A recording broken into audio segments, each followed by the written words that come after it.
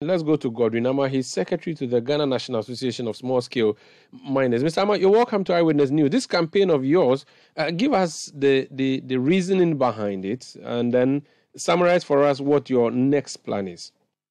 Okay, thank you, and good evening to listeners. The association, working with the Ministry of Lands and Natural Resources and Minerals Commission, we as an association adopted the Brim River to free it from illegal dredging and also illegal miners or miners washing directly into the river body.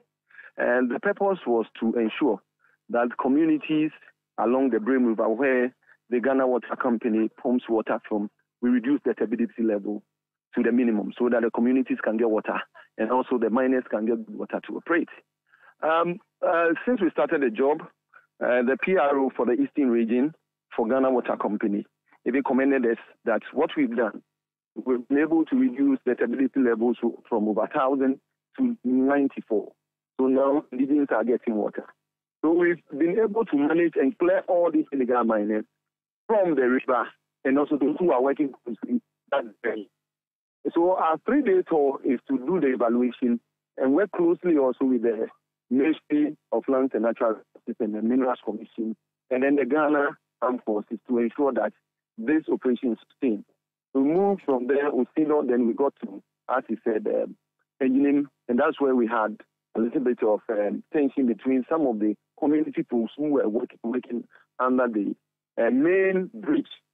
You know, this is the bridge that from that connects Accra and Kumasi, and these guys are and the situation is not good. So we stopped this, and that brought this issue.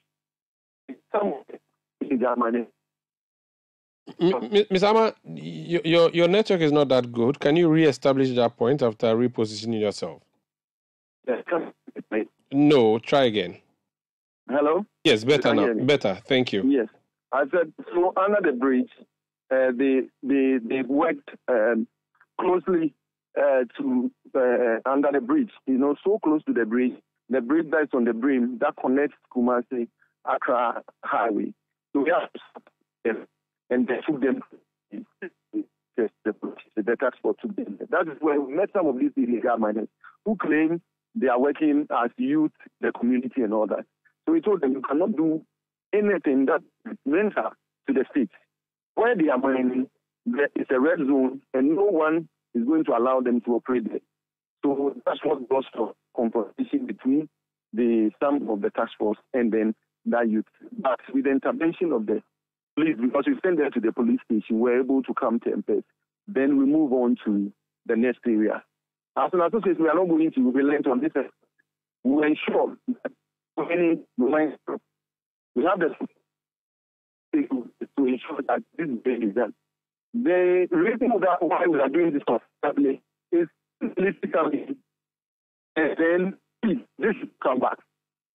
When areas that we live and the stability levels are cool now, that the Ghana Water Company is pumping water for indigenous in those communities, we are going to ensure that we sustain it. From here, we move, how do you call it, towards the Omosu areas. That one, we are using the boats to also clear all the dredges. We've got boats, we've got light there, and all that. So we are going to ensure that the Brim River, this operation is going to be over a year.